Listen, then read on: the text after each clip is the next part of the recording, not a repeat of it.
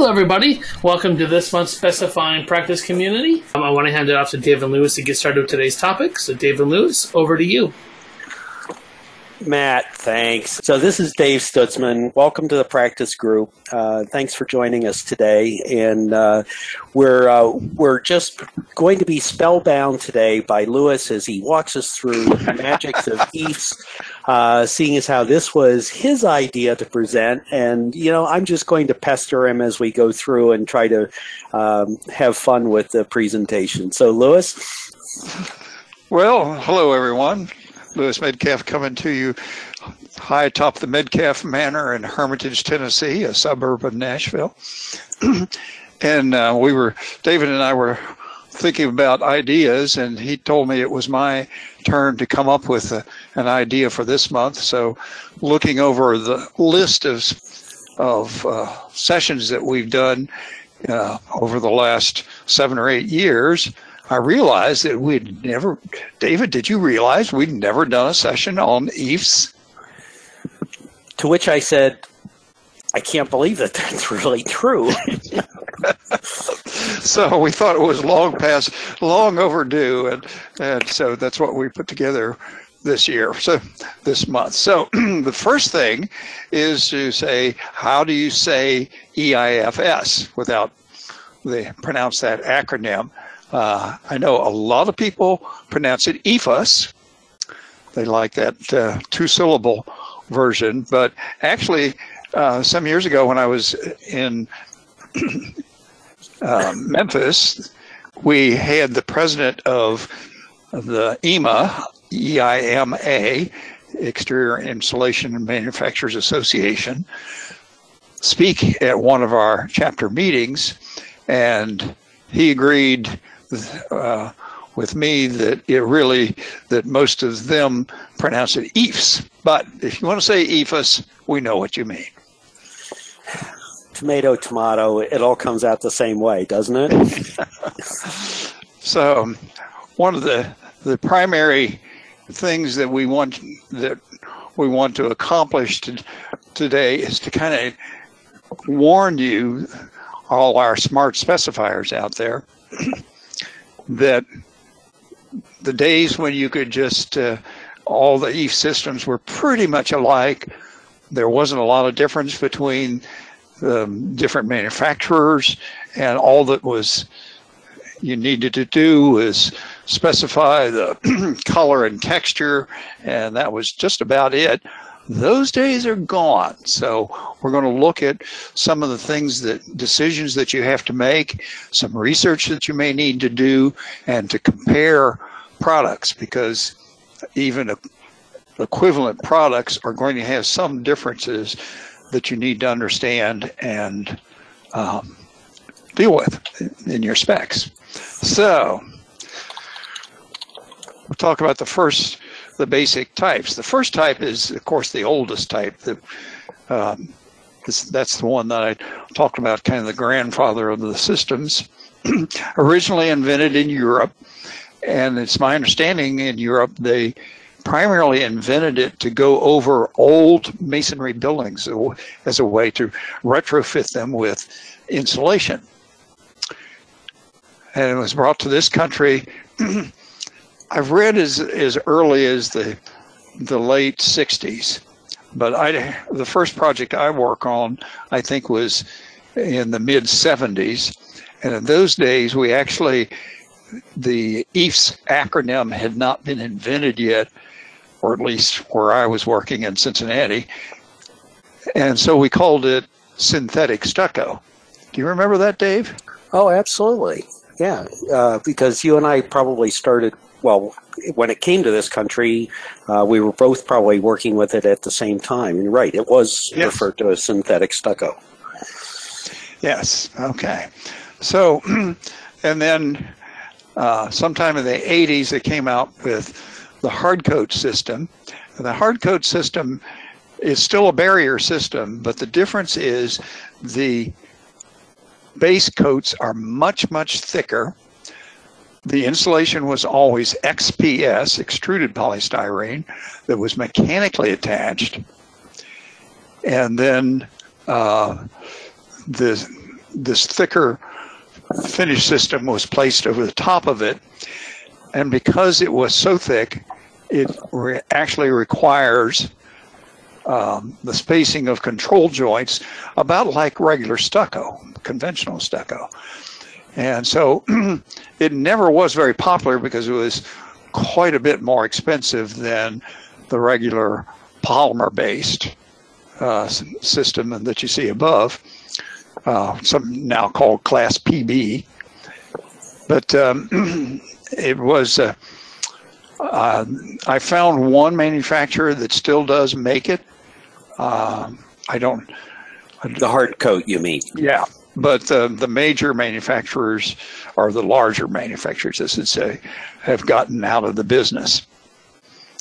And then a more recent development, starting probably in the early 90s, was water drainage systems, and we'll talk about those a little bit more when we look at the assembly system. But basically, it's a way that if water does get through the joints or whatever in the system, that the water can drain down behind the boards. So instead of having continuous adhesive attachment, there is a way for it to drain, which was by the mechanical attachment of the hard coat systems, you could accomplish that also. And then we're really not going to talk about it much at all today, except to say that there are direct applied exterior finish systems. Usually they are confined to protected overhead horizontal surfaces, such as soffits or the ceiling in a porte cochere. Right, more as just a decorative finish to some sort of a sheathing board. Yes, you can apply. What it is just the cementitious base coat and then the finish coat applied directly to gypsum sheathing. So it doesn't have any insulative value. I believe there are one or two manufacturers who do have a system for putting on vertical systems, but on vertical surfaces. But the problem with that is that almost every building in the U.S. anymore, except the extreme southern parts, Zone 1, have to have continuous exterior insulation. So it's kind of, what's the point? One of the things that is not real clear is EIFS with insulation installed horizontally overhead. That's one of the things that you do need to research a little bit if you're planning to do that.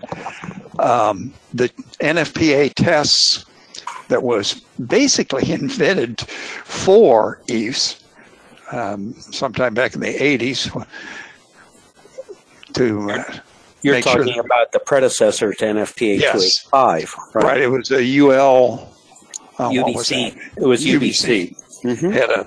Had a test. They invented the test, and then NFPA took it over and revised it and so forth. But anyway, that is limited to vertical surfaces, and there is no test for overhead horizontal surfaces. But we all know that the insulation will burn, and it'll burn like crazy. Or on the vertical tests, EIFS will burn upwards, and then pretty much it runs out of. It'll stop. It won't rip up an entire building, and it doesn't spread to the sides on those tests. That's one of the things they test for. But I was doing a property condition assessment report of a county hospital in West Virginia about 4 years or so ago, and I was surprised to see that someone had put true EIFS with insulation in a large overhanging ceiling below a patient room wing of a hospital. Because and ironically, it was the smoking area. well, not that. So, if there was a fire, though, from a bad light fixture or something like that, the smoke would have almost assuredly got up into the patient rooms, and so that's a little spooky. So Louis, I've talked to I have a question here. Yes. You have 4 different EIFS types. I actually have on my other screen open 4 specs, and I'm looking there. We have 16 different EIFS manufacturers listed on 4 specs, and I just happened to scroll down through. One of our manufacturers offers 15 different wall systems. Bless their little hearts. So I can imagine that there are quite a few more, at least variations, on the theme that you're showing here among all of the manufacturers. Yes, so we'll get into some of those. But I wanted to complete my thought about the overhead horizontal use, because I really do think that could be problematical. And that's one of the reasons why I've always encouraged the designers that I work with to think of using the direct applied DAFS instead. And deal with the insulation elsewhere. And deal with insulation, behind the sheathing, basically. Because when I talk to some of the tech reps from the major manufacturers investigating this question a few years ago, they all agreed that basically it's up to the local building official.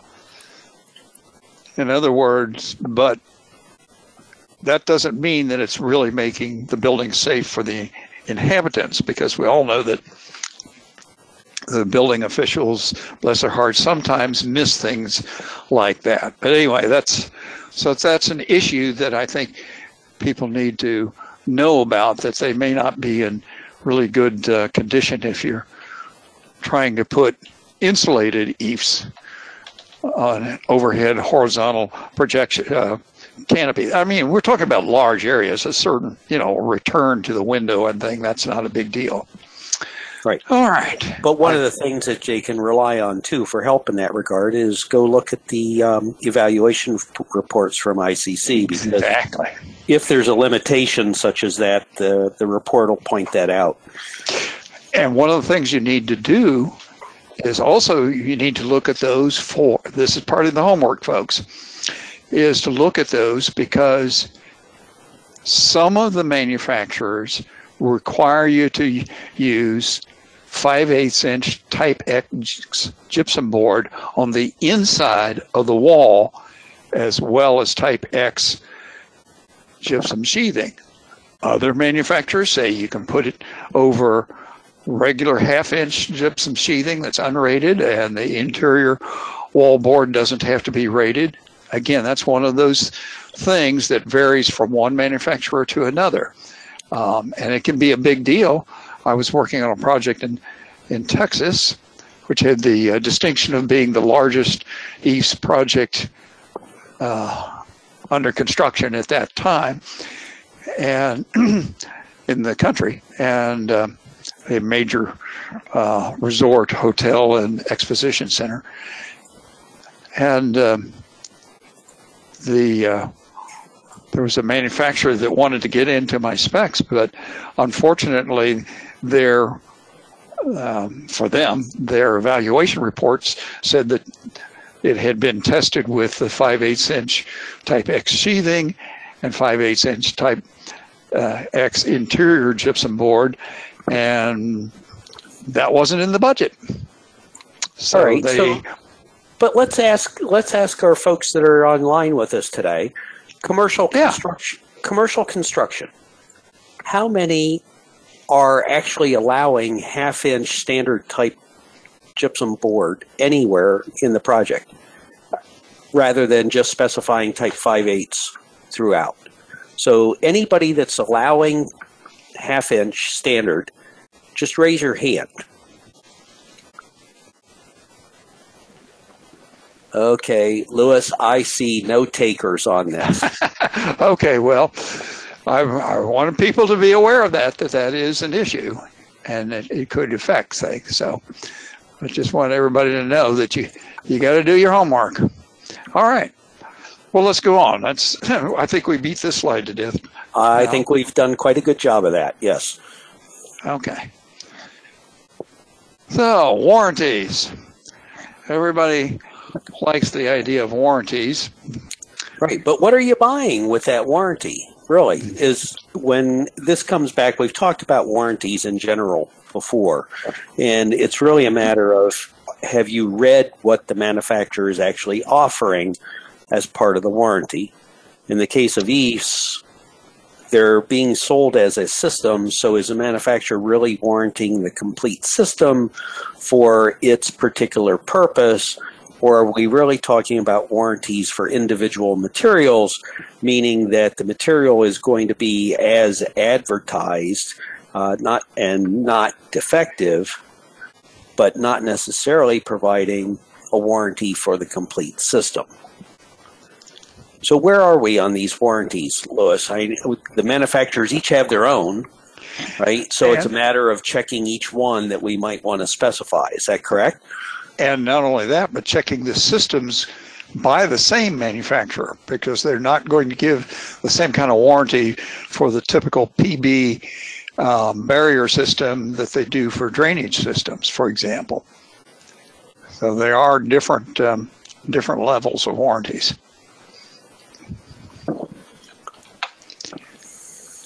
All right, Dave, why don't you walk us through how to install EIFS? Well, which system? You've shown only one. All right. Well, it's kind of a generic diagram. Okay, except that we have to explain the one, because of how this one is drawn, this is a water drainage EIFS system. So we're starting with the metal studs in the substrate, usually some sort of a sheathing board. It could be a gypsum or a glass mat gypsum, cement board, plywood, take your pick. The next layer, the bluish layer, is the water drainage membrane, and it can be installed a couple different ways. And then we could have adhesives in the ribbon, black ribbon, like they're shown here, to create the drainage, vertical drainage path as you apply the insulation. Some insulation boards are formed with a channel as well to allow for the adhesive, or for the drainage channel, and that's another option. So the insulation applied in one or more layers. Most of the time, I think you're limited to about 4 inches in any one layer, and some of the systems are actually tested for some specific thicknesses, so you need to be careful about the thickness as well, especially if you're doing build-outs for decorative cornices, to know how thick you can actually go with the foam within the limits of the fire tests that have been conducted. Over the foam, we're going to install a base coat and a reinforcing mesh. The mesh is usually a fiberglass construction, and you want to just bed the reinforcing mesh completely in the base coat to have that fully covered. Apply the primer over the base coat, and then the final finish coat, which is usually in a cement acrylic base. Now the finish coats have come a long way, because we've got quite a few textures that we can choose from today. We have some that are actually metallic kinds of looks. We have other methods of finishing that can now give you a look of brick, whether it's tooled into the surface or whether it's actually applied to make it look like brick, almost hand laid up as brick. So there are so many options available today that you really need to explore with each manufacturer what sorts of finishes that are available. Okay. For some reason, I lost the audio on my end. Were you still on? I was, and hopefully everybody heard me. Well, good. Did you mention that the air and water barrier, that all the EIFS manufacturers have their own system that's fully compatible with their adhesive? I did not mention that part, but thank you for pointing that out. And one of the other things to go along with that wasn't really until recent. The EIFS manufacturers today, I won't say all of them, but at least some, are offering their weather barrier behind EIFS products and other cladding systems. That wasn't always the case. Yes. And of course, a couple of the EIFS manufacturers also have true stucco systems, Stowe in particular. Okay, so we have a question from Dave Metzger. Thank you, Dave. Oh, good. So he's asking, maybe not a basic component, but a critical component is a weep screed at the bottom of the wall to allow the water to drain out of the assembly.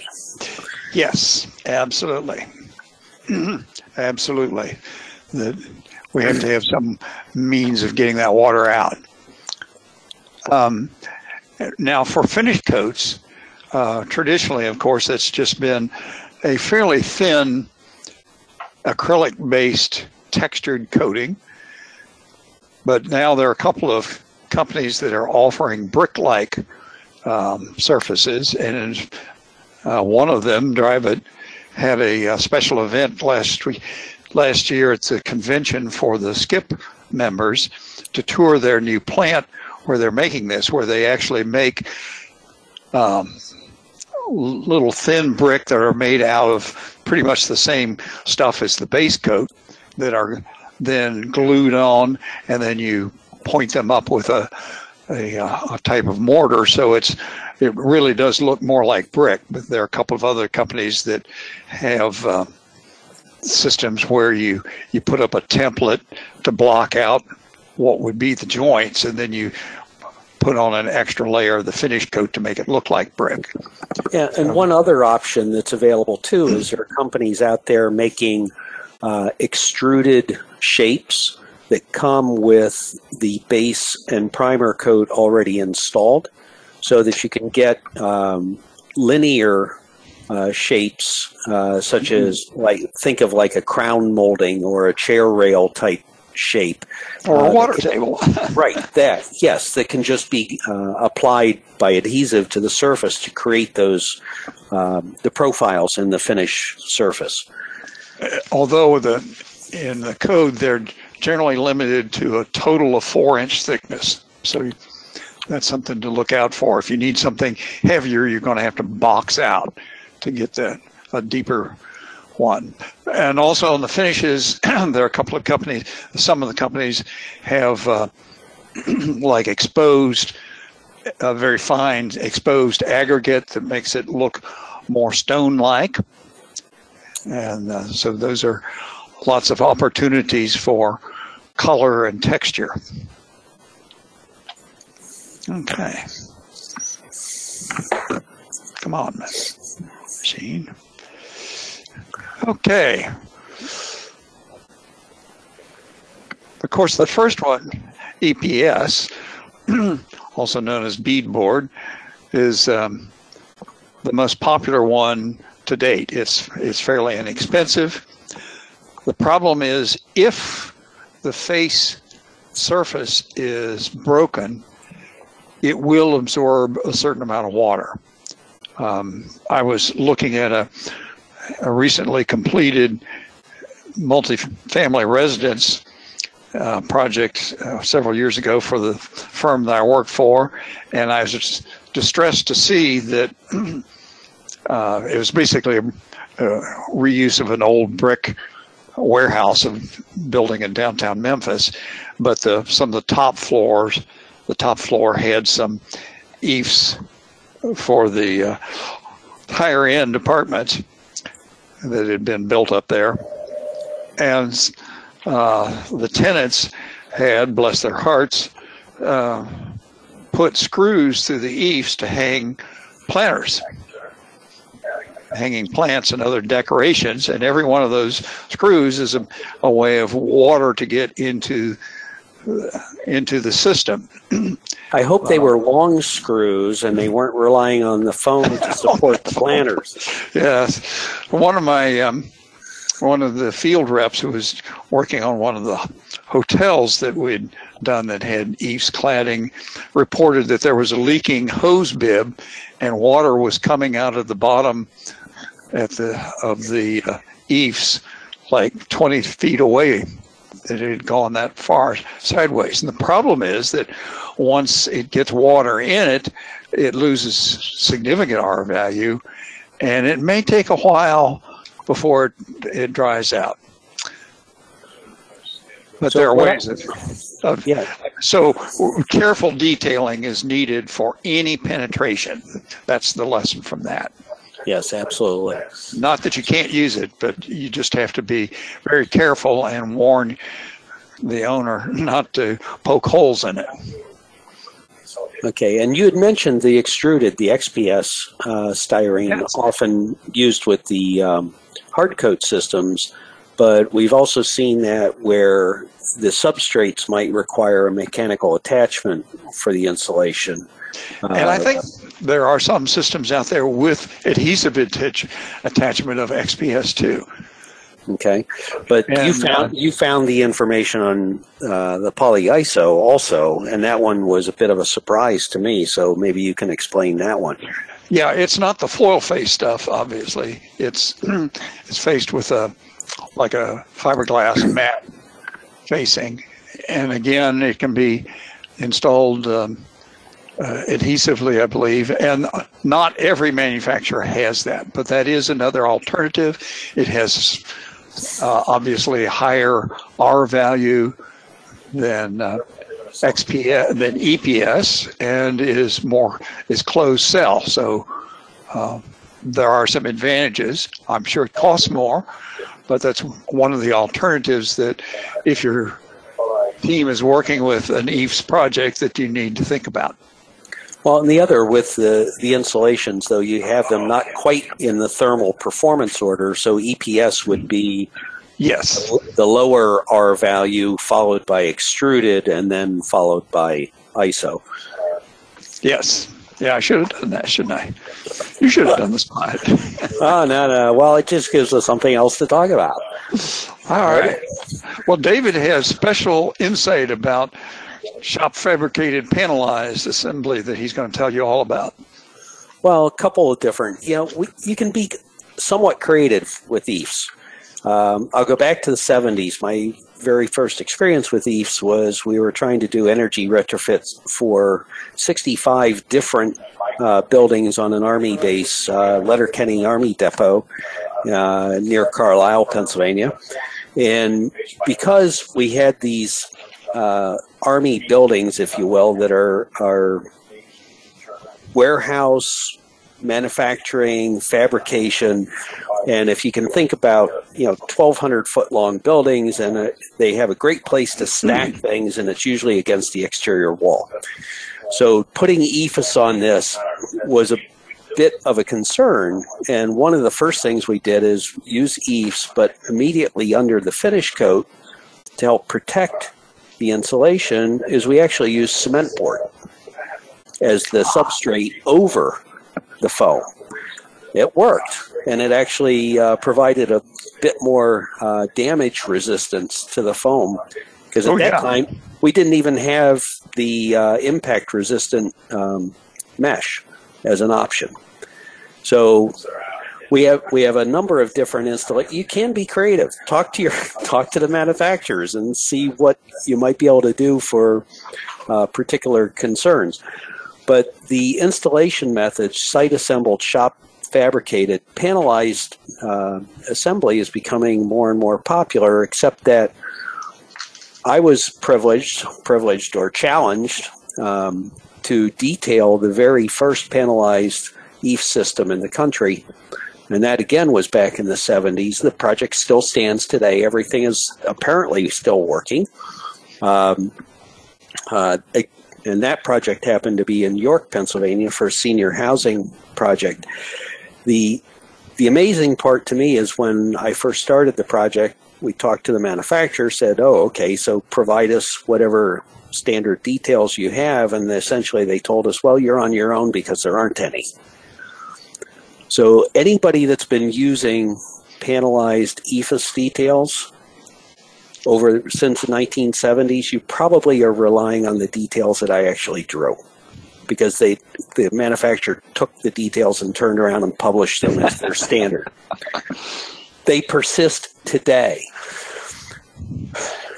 Shop fabrication gives you the ability to be able to manufacture the panel in the controlled assembly. Some of the things that you have to be concerned about is now you have many more sealant joints where you're joining the individual panels than you would in site assembly, because the installation methods that EIFS uses, they rely on the ability of the coating to expand and contract. It's an acrylic. It's very elastic. So the promotional material has always been you need far fewer joints in EIFS finish systems than you do in conventional, whether it's stucco, masonry, or virtually any other material. You can almost do an entire building facade without joints. And you go to panelized assemblies, and now you've just violated all of those advantages that EIFS brings for a continuous skin on the building. Now you have to rely on those sealant joints to be able to keep the building dry. That panelized project that you worked on, David, did it have windows in the panels? It did. And the panels and the windows were installed in the shop? In the shop, yes, they were. So, and we all know that there's tremendous advantages for doing that. So. Right, and the advantage is, I mean, this was call it a mid-rise. I forget the number of floors, whether it was 6 or 7, something like that. But I think they only needed 2 panels to do the full height of the building. So the field erection went very quickly. Oh, they were vertical rather than long panels. Correct. Interesting.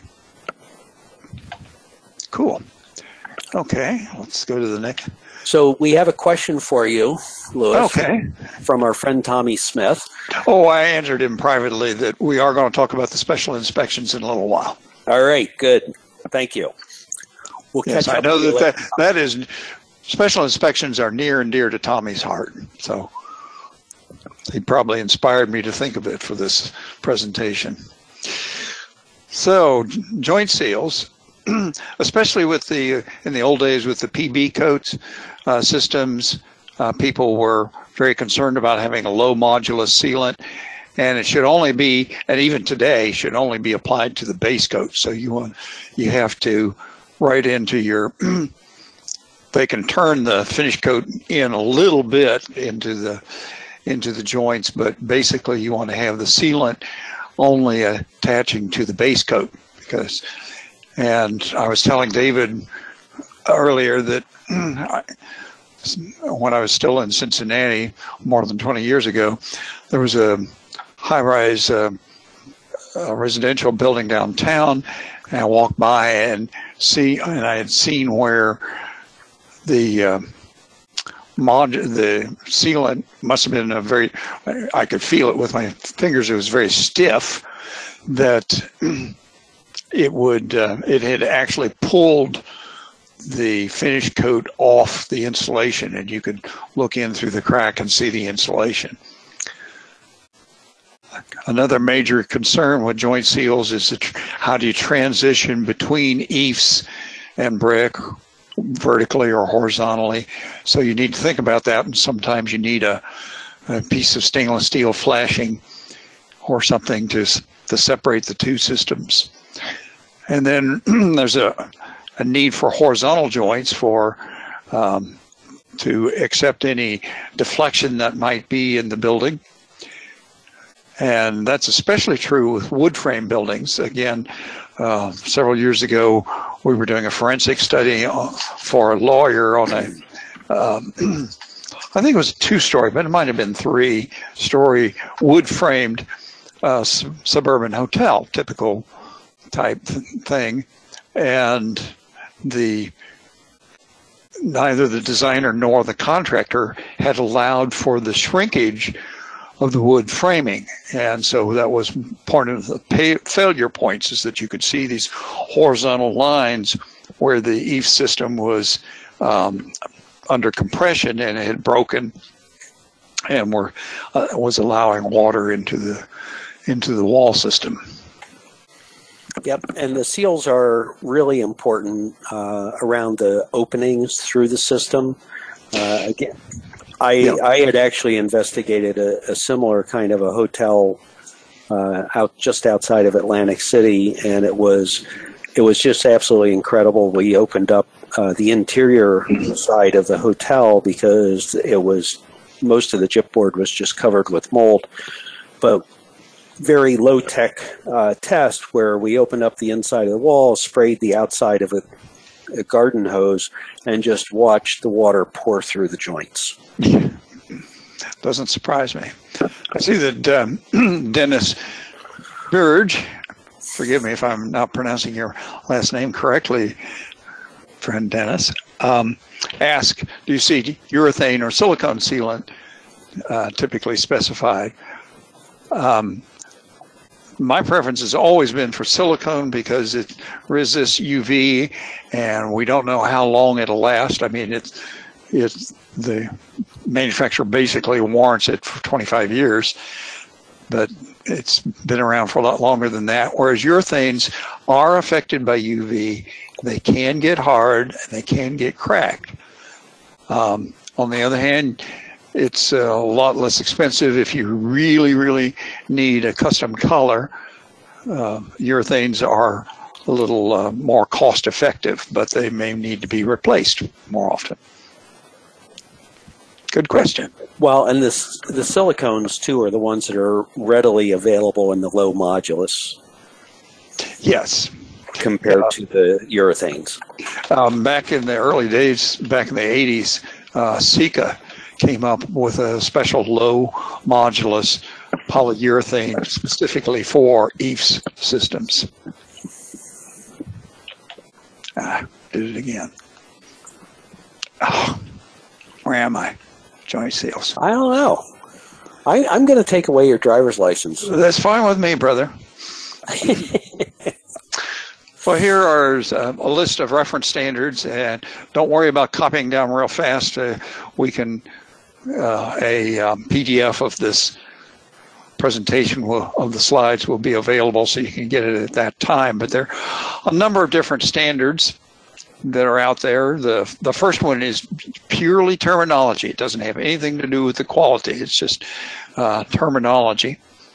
And then there are some that talk about the actual content of the materials of the systems, and then applying them and so forth. And then there's some test assemblies.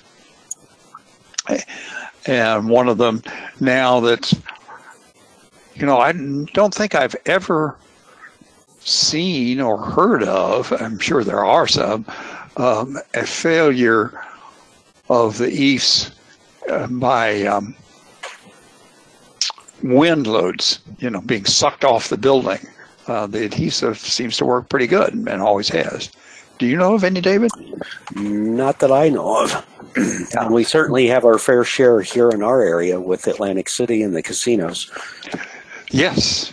So, but it is nice to know that there are methods of finding out, testing that next to the last one, E2359. There is a test for that.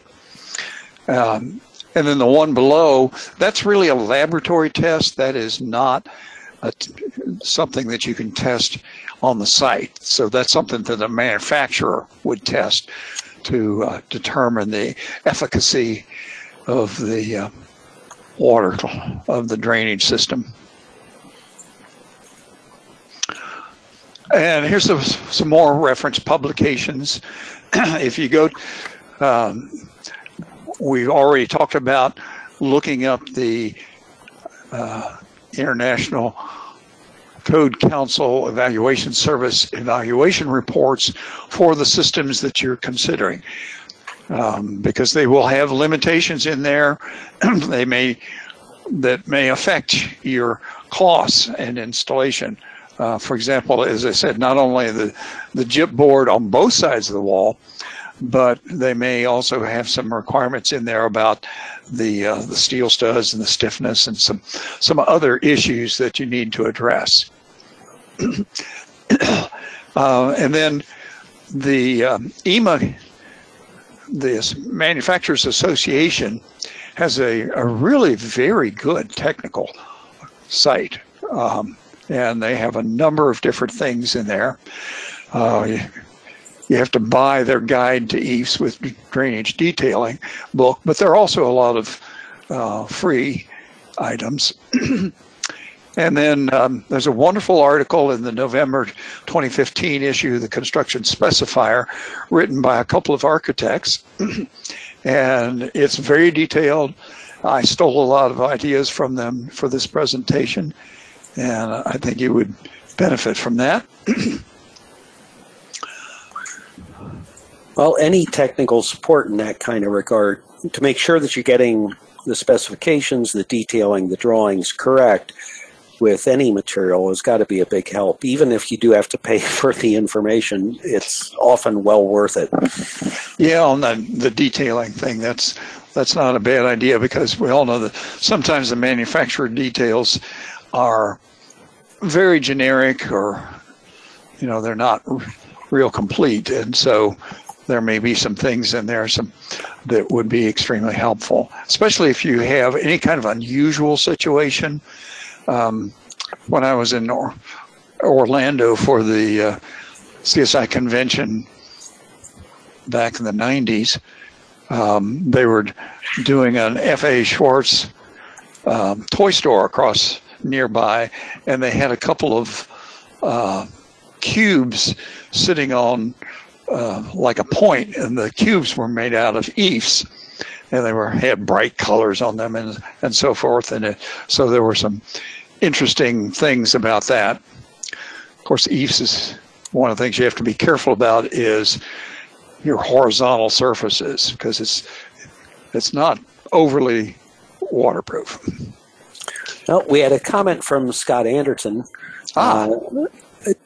When you were talking about adhesive failures, he said there may have been some failures on the Gulf Coast, but I don't know if there were other mitigating circumstances to go with the wind.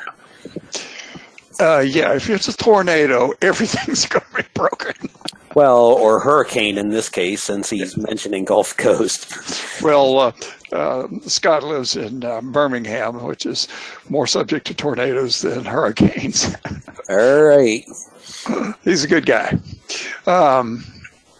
So, code requirements. Tommy was anxious about this, and so it requires NFPA 285 testing. Okay, that's a given. And we even talked about how that test that's now applied to other products was basically invented to evaluate whether or not to allow EIFS on otherwise non-combustible buildings, because it does burn. There's another part to that. Oh? Even though it's 285 and it's the code requirements, part of that scenario is it within 8 inches of grade, and is it in a termite-prone area? Ah, yes. Because especially termite-prone, the code limits how close you can get to grade with exterior foam insulation. Yeah, those little boogers can chew through like crazy. Especially if you got a wood frame building. Yep. So, special inspections and tests by the owner. It does require them. However, one of the exemptions is you don't have to do it if you've got a drainage system over a water-resistive barrier. So that's a plus for using a drainage system, even though they're a little more expensive. But they're becoming extremely common these days. And then if you're applying even a typical barrier system directly over masonry or concrete, you have to, that's an exemption. You don't have to have those specially inspected. But yes, there's always a but? Well, the but is the tests and the inspections are not defined by code. The code doesn't say what they are, when they're supposed to be done, and it doesn't, nor does it cite, some ASTM or ANSI standard for the code. So some of the questions that, come up are, what are we looking at? What's a pass criteria? Does it include related work? If you're doing an off-site panelized system, do they have to inspect it in the fabrication shop? But the code giveth and taketh away, right? So in this case, the code is accomplishing exactly the intent. They're requiring the special inspections. The industry has moved towards the water drainage system, avoiding the special inspections. Yes. And so the only thing I found was I did find in my researches the North Carolina code has a checklist for the conventional barrier systems. And here are the 3 points. To correct installation of the reinforcing mesh, visually inspect transitions, and to conduct water penetration testing. So that one at least is defined in North Carolina, and that would probably be a good a starting point if you were going to do a PB system, a typical barrier system that's not water drainage type. You may want to, in the field quality control, specify exactly what should be done for the special tests and inspections. And so these are for your consideration, but basically it's whatever the local building official requires.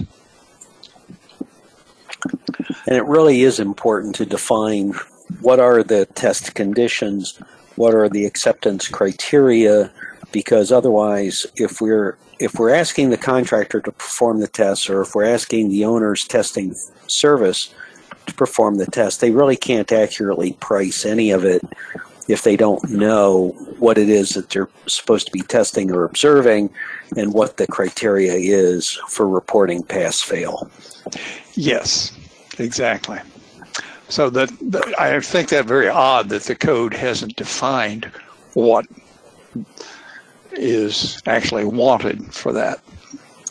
Okay, we have another Yes. comment from Robin Snyder.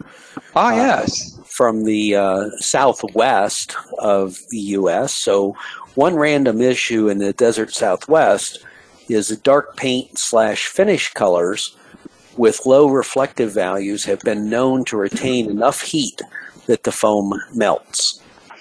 Yes, Robin. As a matter of fact, Linda Davis, who was a specifier in Las Vegas a long time ago, I was out there for that in one of those conventions, and she was telling me the horror story about the big MGM hotel. Their corporate color is a very dark green. They had one wall facing due west that had no windows in it, no interruptions. It was the height of the building. And yes, it got hot enough that the insulation didn't completely melt, but it softened and started to sag. So that is an issue that you may want to think about. Of course, most the systems that we see are light and pale colored, but dark colors can be problematic. Anything. So my question to you, Robin, is what in the world would possess people to stop in a place like, I don't know, Phoenix or Las Vegas in the middle of summer and say, geez, this is really pleasant. Let's stay here.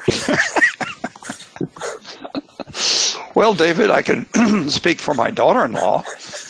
She grew up in North Dakota with, minus 40-degree temperatures and minus 100-degree wind chill factors. And she said, enough is enough. So when she decided to go to college, she decided to study at Arizona State University in Phoenix. And my son followed her down there, got a job down there. They married, and they've been there since they married in 1993. So I like Robin's response. Well, that's a conversation to have over cocktails. I may take you up on that, Robin. Yeah, and David will buy. Well, thank you, Luz. We'll see you at the convention, I hope. All right. And of course, this is what everybody had in mind when they invented EIFS, is those pure platonic shapes with no joints, the epitome of modern architecture, that whole movement. But as I warned earlier, I wouldn't run the EIFS on that soffit underneath it. Yeah. Use the direct applied system. Oh, one thing I did want to mention, I'm sorry I forgot to, I did not make a slide for it, but there are certain certifications now that you can specify. There's a thing called the EIFS Smart Contractor Seal that's sponsored by the EMA. There are certified in EIFS industry professional CEP, mechanics CEM, inspectors CEI, that's for the IBC special inspections, and the AWCI has approved union training for UCEP union certified plasterers who are one of the trades that apply EIFS. And those lists of certified mechanics and installers, well, the installer firms, are listed at www.eifs.com. Good information. Because if we can rely on at least an industry certification to be able to know the qualifications of both the installer firms and the mechanics, we have a far better chance of ensuring the right outcome for the owners. Because one of the cautionary things about using EIFS is it's not especially cheap. It requires a tremendous amount of labor. It's very labor intensive. Because you think about it, first we have to put up the WRB. Well, you have to have that anyway. And then you run the insulation and adhere the insulation to that substrate. And the insulation is always going to have some issues, so you have to rasp it down, sand it down, and then collect all those nasty, persistent little beads down on the ground when you do that. And then you have applying the base coat. When the base coat is wet, you put the mesh in it, wrap it around the edges of the panels. You put more base coat on it.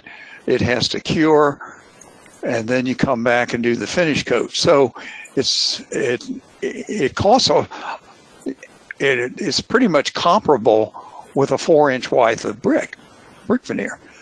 The difference is, because it's so lightweight, you can save significant amounts of money on the actual structure needed to hold it up. Right. There are always trade-offs, but you're right. There are a number of labor steps that, maybe more so than some other cladding materials, but you look at the overall system and make a comparison, both in cost and performance, and choose the one that works best for the owner's intended needs. I see Phil Catalano has asked us to address the various levels of impact resistance available with different mesh weights. We didn't talk about that, but that is the case, that there are various weights of mesh reinforcing mesh for different purposes that will give you more and less impact resistance. And that's something that you really need to take up with the manufacturers.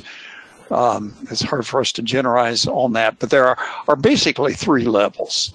There's the standard, slightly improved, and then the really heavy-duty stuff. None of which will stand up to a weed whacker. Yeah, those.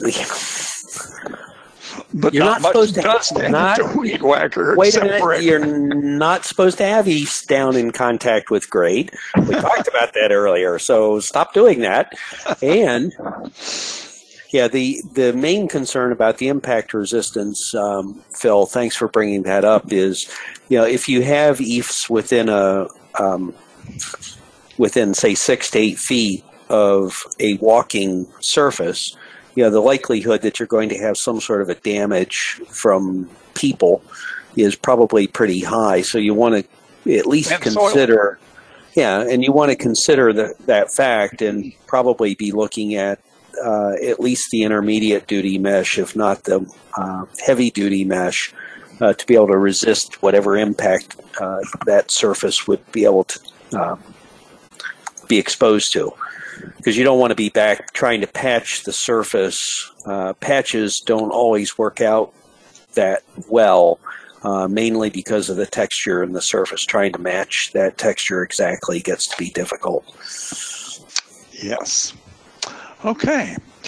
Well, thanks for everyone for joining us, and I hope it was of some use to you. David and I really regard these sessions as your sessions, and so we ask you to keep those cards and letters coming in, friends and neighbors, with ideas about what you would like for us to confuse you about. Well, thank you, David and Lewis, again for another great month session. With that, thank you again, Dave and Lewis, and thank you all for attending today's session. You may not disconnect and go about your day.